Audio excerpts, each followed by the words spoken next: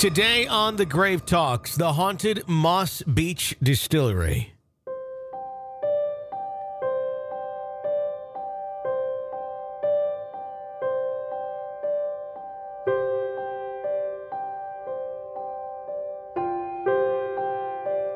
Who is the woman in blue who lingers at the Haunted Moss Beach Distillery? What would make a person continue to linger in the same spot for more than half a century? Paranormal investigator Loyd Auerbach joins us to discuss the woman in blue who's made herself known to patrons of the Haunted Moss Beach Distillery and restaurants for decades. We hear about the multiple ways she has communicated with the living and how she even managed to change her dress from the other side. We even discuss the principles of paranormal research and the surprising discoveries that Loyd Auerbach has made about what is truly behind many supernatural experiences that have plagued thousands over time. The property itself was built, as far as we know, what we've gotten from the historians, in 1926 as a private residence. But shortly thereafter was purchased by a San Francisco Bay Area restaurateur by the name of Frank Torres. And it was converted into a restaurant, a grill. And he also purchased a hotel, small hotel, which was in where the parking lot actually is today. The hotel burned down in 1957 in a not so unexplained fire. So it's not anything to do with the paranormal. Okay. The restaurant itself, because Prohibition had started, was one of many places here on the West Coast that was a speakeasy. Although when you say that, of course, you conjure up images of Chicago speakeasies, which are either underground or hidden someplace. This was quite out in the open. In fact, the restaurant sits on a bluff, right looking over Moss Beach, actually, and over the Pacific Ocean. So it's an obvious place in some respects. Mm-hmm. Frank Torres made his place very popular, according to some locals who remembered that far back. It was a fun place to be. There was a piano player. They had dancing, a lot of drinking from the illegal booze brought down from Canada. In fact, the beach below was one of the beaches on the Northern California coast where the smugglers actually landed to bring booze in. And the place was frequented, according to local reports, by people such as Fatty Arbuckle from Hollywood and some other Hollywood folks who would come up the coast to go to San Francisco. It was host to people like the governor of California, according to some reports, and the mayors of San Francisco, Oakland, and San Jose and surrounding towns, as well as the police chiefs. You know, Prohibition was not a popular thing in many parts of the country. And consequently, because of their clientele, the place itself was never raided. There was never a report of that. Although later, through our process, we learned that there were 3 raids on the Smuggler's Beach below. Mm-hmm. In around 1929 or early 1930, a young woman started working in the hotel and then frequently coming over to the restaurant after work. And she became known as the Blue Lady at that point because she always wore bright blue clothing. She started an affair with the piano player, Charlie. And then the story is that she had left her abusive husband in the Midwest, fled to the Bay Area, and eventually down the coast to Moss Beach. Just so you know, a placement, the town is just a little ways south of San Francisco. So it's not far from the big city, so to speak. So one night, her husband showed up and tried to get her out of the place. And the story that we have from the locals and through one of the local historians years ago was that he was promptly ejected from the restaurant, from the place. I mean, it's a speakeasy, so there were plenty of bouncers around, most likely. Sure. For whatever reason, later that night, the woman and her boyfriend decided to go for a walk on the beach, which people often did in the evening, so if the weather was not foggy. And what we do know is the next morning she was found knifed in the back. Most of the information we have indicates that the piano player, her boyfriend, was unconscious. There were a couple of locals who had heard that he had actually been scared off and ran away, but that doesn't really jive with what we know from other sources. And then within a few days, a woman in a blue dress that was bloody was seen on the beach. And then the blood disappeared very quickly. Just a woman in a blue dress. A couple people recognized her as the Blue Lady. In fact, a lot of the customers didn't know she was dead. They just saw this woman down on the beach. And eventually, over the next few weeks, according to the reports, she was seen coming up the beach, coming up the hill on the bluff next to the restaurant, and eventually in the restaurant and in the hotel. And so most of the occurrences since 1930 were visual until around the 1970s for that. After the 1970s, does she simply disappear, or is there other occurrences of her interactions?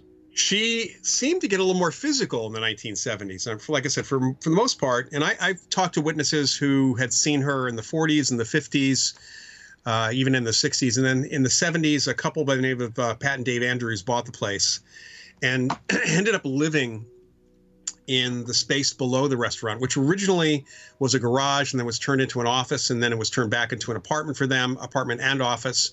These days, it's an actual office for the staff. So Pat and Dave reported that while there were still sightings of her, that especially Pat seemed to end up with a bond with her because she suddenly became very helpful.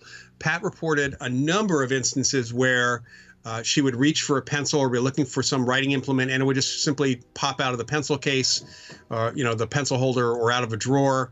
There was one time she said she couldn't find her checkbook, and she was seated at the office desk, and the checkbook floated down from a high shelf above her where her husband had put it. So there were a lot more physical things happening at that point. Otherwise, people reported seeing her. One kind of common thing was in the ladies' room, women would be looking in the mirror and they see this woman in blue standing next to them, and they turn and look and there's nobody there. And of course, then the image disappears. Or they'd be alone in the ladies' room in one stall and they'd hear a woman giggling in the next stall, even though there's nobody else in the ladies' room. Other folks have seen her outline along with Pat and Dave Andrews' experiences in the office. The Tiffany lamps would occasionally start swinging on their own. Chairs would move on their own. Glasses would slide across the bar. All playful stuff, according to the witnesses. When an entity like that goes from being very visible with many stories of the full-bodied apparition, or not, or just even, oh my God, there's a woman out there, not even realizing it's an apparition of some sort. Mm-hmm. And then where it almost tapers down a bit, her story continues, and she's interacting in other ways. What do you think that is? Is that something that, and this is obviously just an opinion-based question, but obviously you know the world well, is it something where over time do you see things like that where the apparition slowly fades, yet their energy is still there and interacting, and maybe it's just kind of one of those things where over time the ability to show themselves in such a strong fashion fades, for lack of a better term? Well, first of all, it's important to know that when people are seeing the apparition, that they are not seeing the apparition with their eyes. Okay. It is a connection, a psychic connection. Okay. And it seems to rely on the entity more or less thinking out, broadcasting, if you want to put it that way. Okay. The image of themselves. In the patterns that we have of apparitional experiences, and there's thousands and thousands of them on the books in my field in parapsychology and psychical research, mm-hmm. People are seen as apparitions, not necessarily the way they look when they died. I think The Sixth Sense got it wrong. The movie The Sixth Sense got it wrong. People are rarely seen with that bodily damage. She was seen with a bloody dress for a couple of days and then no blood. And people who die at a very advanced age, when they are seen as apparitions, they look in the prime of their lives or look healthy. Mm-hmm. So it's more about a person's self-image. And even the clothing that they're wearing can be dependent on their self-image. In fact, with the Blue Lady, my first experience there was an investigation done for Japanese television. And we were working with a Japanese medium. She was the center point for a series of specials that I worked on. And she had a conversation. One of the things that she did the first night was she had a conversation with the Blue Lady. We got a couple of names. We got a first and middle name, Elizabeth Clare, no last name at that time. And Mrs. Guibo had a sit-down discussion with the ghost about her experience. We had not filled her in on some points of history. In fact, it was very hard for me to dig up, only through some of the locals. It had not been publicized, so it would not have been information she had anyway. And she confirmed it based on what the ghost was saying. But then she pulls out a fashion magazine and starts flipping through the pages and pointing to specific dresses and fashion, showing it to an empty chair, which is where she said the ghost was sitting. Within a couple of weeks, I got a call from the restaurant saying, we think we have another ghost. There's a young woman here in a black cocktail dress and more modern jewelry, according to witnesses who've seen her. And when I went down there and talked to a couple who had many visual sightings of the ghost, and even the woman actually claimed, she was a neighbor, she claimed that she had conversations with her.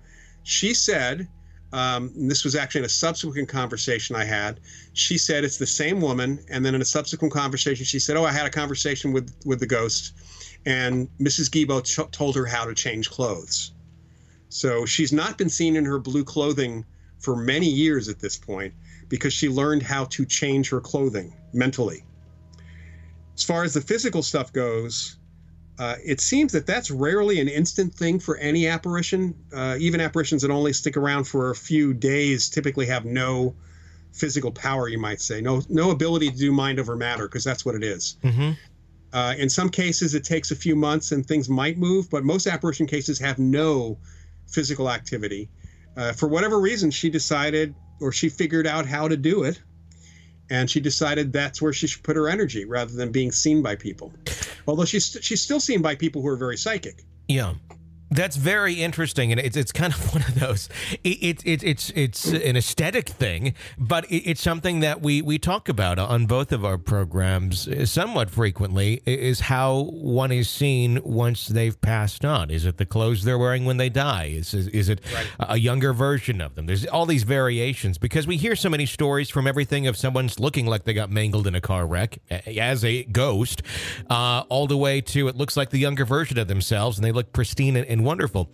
It's an interesting way of thinking of this, it's more so them, the entity, the ghost, the spirit, understanding on how to project themselves. Is that what it kind of comes down to? Is that what you're saying?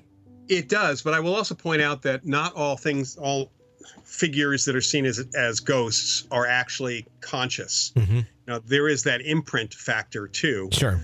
And that's a lot of them. So a lot of the ones which are people are seeing someone who's been knifed or dead or shot, or there's mangling in an accident. Some of that can be the imprint of the event, sure, on the location. When it comes to seeing a full-bodied apparition like that, you had said earlier that it's not necessarily visually seen. It's right, oftentimes someone. Well, it's definitely not. It's definitely not an optical thing. Sure. We know that. Oh, that's my question about that. Does it take, because the way I describe sensitivity levels, it's almost like a 1 to 10. I kind of feel like it's a sense that really hasn't been extremely understood or recognized yet. Some folks can hear frequencies that the dogs can hear and others cannot. I kind of look at being able to be sensitive and empathic along those lines to a certain extent, where some are at a 10, where they can literally see people that are not there, that are there that others cannot see, and they can have the conversations and everything of that nature, all the way down to the 1 where that same person walks into the room and they just kind of get an eerie feeling. And sometimes I think there's 0s as well, where they're just completely not attuned to it. So when it comes to seeing a full-bodied apparition, is that something in every case where you at least need to be somewhere on that scale to pick up an apparition, or can an apparition appear to anyone of the apparition's choosing? Well, as far as the second point goes, we're not really 100% sure about whether the apparitions get to choose who they can broadcast to. And the fact is that not everybody perceives things psychically, visually. Sure. I have never seen a ghost. I have felt. In fact, I've been patted on the back and had my arm squeezed on the USS Hornet. I have felt the presence of the woman at the Moss Beach Distillery. I have smelled cigar smoke when somebody connected with me who was deceased. So we have olfactory apparitions. We have auditory experiences. We have the visual ones. We have combinations of those. So it's how we process information coming in psychically. I don't process visually psychic information. I suspect it's because I'm a very visual person otherwise, which would kind of override that perception. So I get it through other perceptual versions. Mm-hmm. And so that's one part of it. Another part of it is that people's beliefs influence how this information comes to the surface. So people who are disbelieving tend not to, they may be all this really psychic themselves, but they tend not to have the experience. And in testing we've done in the laboratory with what are called sheeps and goats, so people who are believers versus people who are true disbelievers, it's really interesting that the true disbelievers will score significantly below chance. In other words, they'll unconsciously be able to get to know the answer and guess wrong on purpose so that there's no evidence they think, for ESP. In fact, it actually is evidence for ESP. Mm-hmm. So there's that element of belief that comes in here as well. And then it's not necessarily the ghost choice of whether the percipient, the person who's getting the signal, processes it at all.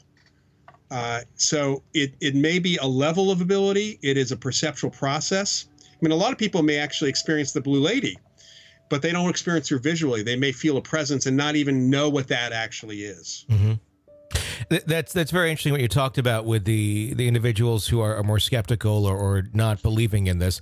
Just this last weekend, we did an event at the Crescent Hotel in Eureka Springs, and most of our audience that came, very big believers in the topic. That's why they came across the country there. We had about one gentleman who came up to us who was very skeptical on everything, but I swear had some of the most convincing ghost stories of things that had happened to him, but still it was always prefaced with, yeah, but I'm still not quite sure about it. And it's almost like, well, what will it exactly take to convince you there's something else going on? And that kind of led me to a realization, too, because there's sometimes where I'm on the mindset of, well, if you're not open to it and you're not believing in it, maybe you're not going to experience it. But I think there's many times where people are not open to it. They don't believe in it, yet they experience it very frequently, but still will not accept that there's something else going on. Well, we have an interpretation. Yeah. You can write things off in your mind, second guess yourself very easily. Mm-hmm. And people do it all the time, especially when it comes to physical object movement. You know, the idea that something could be moved right in front of your face without any apparent motive force is an alien one or run right out of science fiction or horror films. So from our societal perspective, the way that we are educated and basically brainwashed culturally is to believe that this is not possible. So we will ignore it, and people have ignored things quite a bit. There was a great story by Isaac Asimov, who was himself a total disbeliever in psychic abilities. But he wrote this great story called Belief, where a physicist suddenly realized he could levitate himself. So in the story, he goes to a physics convention, and he tries to get people's attention, and he levitates himself up and down from the audience to try to get the speaker's attention. And the only attention he gets from the speaker or anyone else is the speaker saying, well, the guy who's floating in the back, please sit down. I'm trying to do my presentation. So there's this bias that we have that often hits us on many levels, consciously and unconsciously. And sometimes it doesn't take much. There's another case that I had where there was a lot of physical activity, and it was well known the place was haunted, and the owner had told me that two guys came in, sat at the bar, and were basically ridiculing the concept that there was a ghost there, and saying that they were making it up and the whole bit. And apparently, they each had a beer in front of them. They had their change for their cash in front of them. She saw this. A quarter in front of each of these two guys stood up by itself on end, just as balanced like on the edge, but it simply flips up. And she said they both turned white and ran out of the place. And probably had some sort of explanation that they came up with later on, too. They probably, when they realized they left all their money on the bar, they probably said it was a trick. Yep. and something like that, and they got conned or something, and they'll never go back again. Sure, yeah. Sure. Going back to the Haunted Moss Beach Distillery, is the lady in blue, was she the first reported haunting at that property? Yes. Okay. First, and not necessarily the only. There have been a few other people that have been seen. At one point, a young boy was seen, and then a guy, an older man, was seen. So, but going back, the place didn't exist before 1926. Mm-hmm. So if there was anybody being seen on the beach, we don't really have any reports of that, certainly. Let's talk more about the encounters that have happened with the Blue Lady, more even into present time. What are some of those stories that individuals have had there? Well, one story, which was really interesting before I came over to the place, again, there are a variety of experiences. So there was one where there's a liquor room downstairs, and it's against the hill, and there's no entry point other than the door. And one of the folks was going down to get something from the liquor room, and boxes of liquor turned out to be stacked across against the open door from the inside. It took them quite a while for a couple people to actually shove the stack of boxes away from there. There was just simply no way for anyone to actually do that. It's kind of a locked room mystery in some respects. Mm-hmm. When I was there with Mrs. Gibo, the Japanese medium, I guess because she gave fashion advice, the ghost became very playful and cooperative. And Mrs. Gibo asked the Blue Lady to do something for our cameras.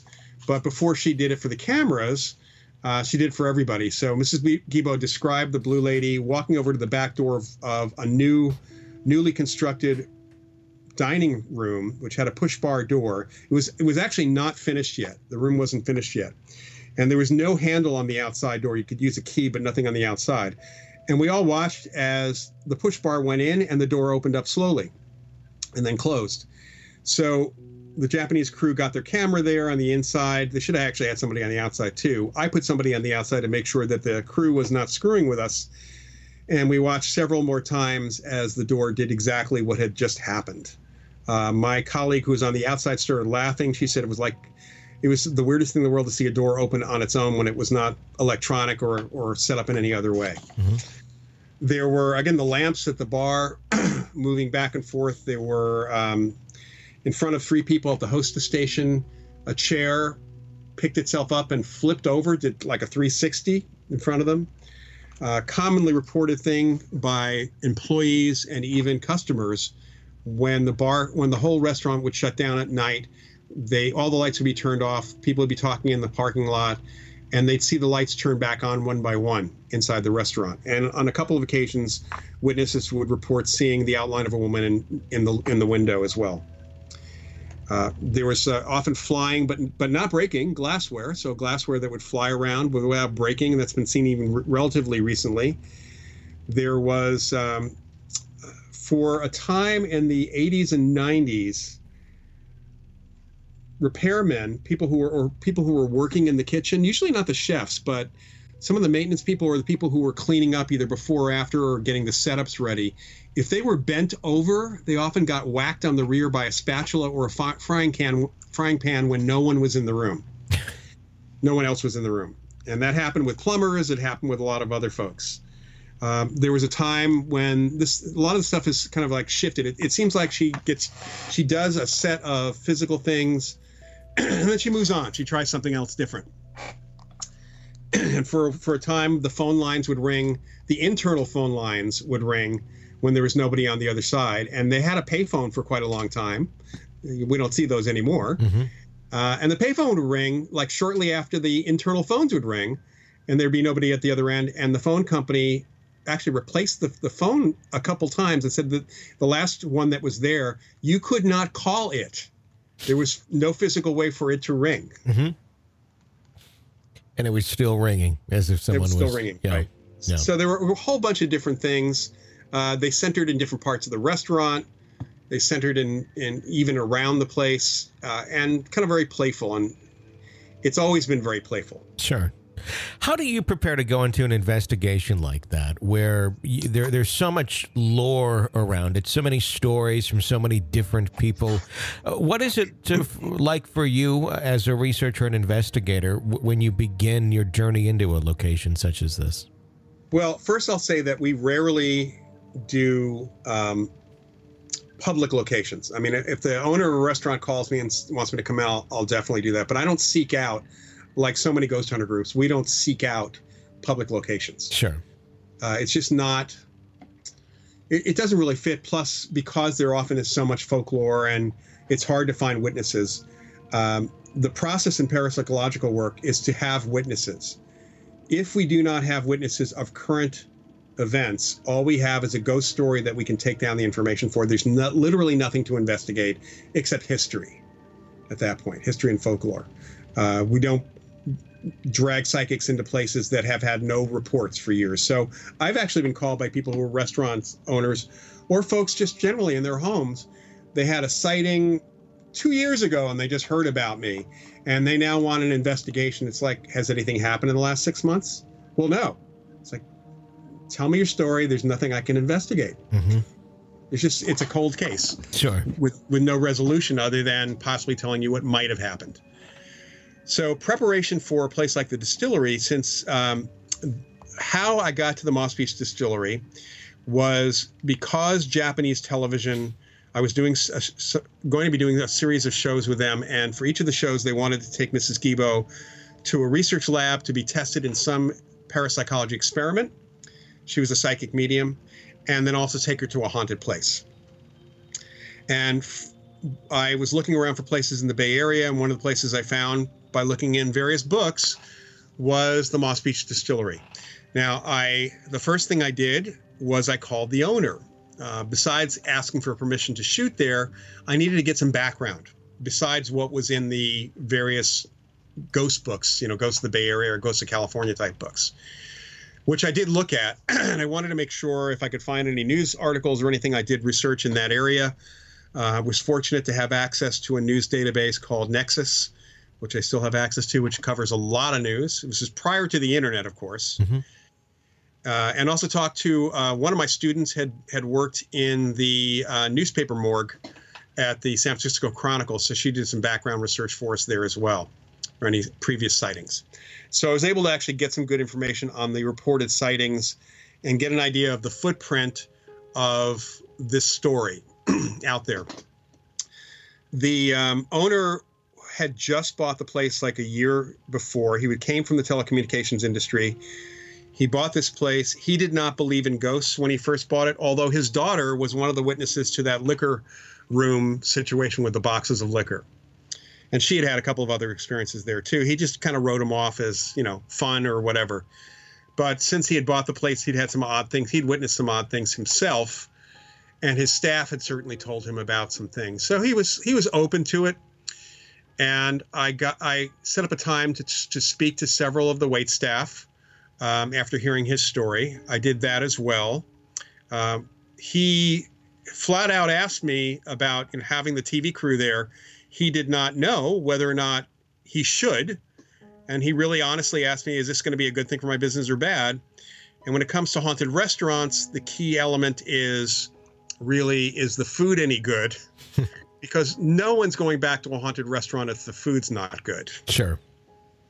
So thankfully, this is one of the better restaurants in the Bay Area. So that was not a problem, which made it good for me because then I got a free meal at a good place. Exactly. I love restaurants for that reason. So going there, so we did some phone interviews, then did the in-person interviews with people before the TV crew did their interviews with them. So the key was really to get as much of the current events and past experiences people had to look for patterns. That's how we go in and prepare. For this particular one, we brought in magnetic field detectors. I had some temperature sensors. Honestly, when it comes to actual conscious entities like the Blue Lady, it's really kind of their choice as to whether or not they're interacting with any of the equipment anyway. Mm-hmm. Just like for a living person, if somebody tries to take a picture of you, unless you're unaware, you can always step behind the camera. So don't get a picture taken of you if you're careful, unless you allow yourself to, unless you're candid. When it comes to communicating with the dead, and specifically into this case, there's obviously today you watch a ghost television show and there's 1,000 pieces of equipment of, oh my gosh, look how accurate this conversation is we're having with the ghost. Now let's pull things back into reality and true investigative work. What do you believe there is today? Because obviously there are new pieces of equipment. Some may provide some more insight than we've had 20, 30 years ago. But in your opinion, what are some of those ways that exist to communicate with the dead that you would consider to be somewhat accurate that exists today? None of the technology. Okay. All right. So first, let me just say that the reason that we even started, the very reason people are using magnetic field detectors, EMF detectors, is because of people like me. In fact, I'm credited with being or I guess credited or blamed, I'm not sure which one, with being the first person to use a tri-field meter on camera, on TV. But they didn't give my full explanation for why I was even using it. Okay. Which is pretty typical. So the reason we use things like temperature sensors and EM sensors of varying types is to look for changes in the environment or patterns in the environment that connect to people's experiences. So an unusual magnetic reading, even if we can't figure out, first thing we do is always try to eliminate the sources of technology and electrical stuff around. I have found more bad wiring in homes with an EMF meter than I've ever found anything to do with apparitions or hauntings. Now, that doesn't mean that that field is not causing people to be possibly more psychic. It's just that the entity is not causing the field or the change. So we're trying to figure out if there's a correlation between people's experiences and what's going on in the environment using a variety of environmental sensors. And yes, we do. And we might ask, can you make it go up and down? Can you approach the device or not? But I got to tell you, one of them, the natural tri-field, which does look for minor changes in the natural electromagnetic fields around, which is a device you really can't move around because moving it around causes changes, like moving your hand through water causes a wake. That device is really interesting in that living people can also set it off. So just like I could ask an apparition to please come over to the device and make it go off, I could have asked one of my colleagues, could you please walk over to the device and set it off? Sure. So we have these elements that we're not really sure causally what's actually happening. And then you add in the technology for supposed communication. And let's face it, EVP is old. It is not new. There's nothing new about electronic voice phenomena. It's been around for decades, many, many decades. People have been trying to get discarnate entities, apparitions to influence or affect devices.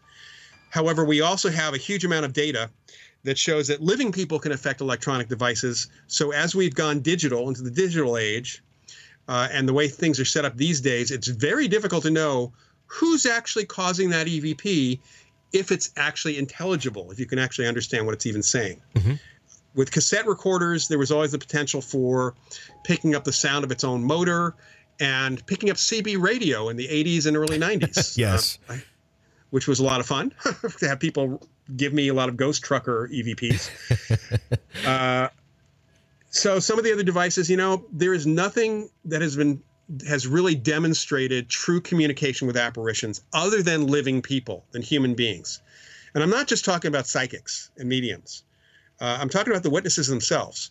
It bothers the heck out of all of us who do this work when the TV shows dismiss the witness testimony as anecdotal evidence and focus on the technology, which has no meaning behind it whatsoever. And in fact, they're dismissing the experiences of witnesses, which is the thing that brought them to that location to begin with. I mean, to say that the witness testimony is worthless, how in the world would they know it was haunted otherwise? I mean, how is that place even labeled haunted if living people didn't have an experience? And the answer to that is, if it looks spooky or it was an asylum or a prison, it must be haunted, which is not a good reason to do an investigation. That wraps up part 1 of our interview with Loyd Auerbach about the Haunted Moss Beach Distillery. In part 2 of our conversation, we'll ask Loyd if he believes there are accurate ways to communicate with the dead today. Can unskilled investigators make a haunting worse? In the world of parapsychology, what does a ghost family tree look like for Loyd? Does it just contain the spirits of the once living, or are hauntings ever sourced by something that never walked the earth? Can the living be the source of hauntings? And what does Loyd think about locations that seem to disappear? Not the ghosts of people. Until next time, I'm Tony Bruschi. Thanks for listening.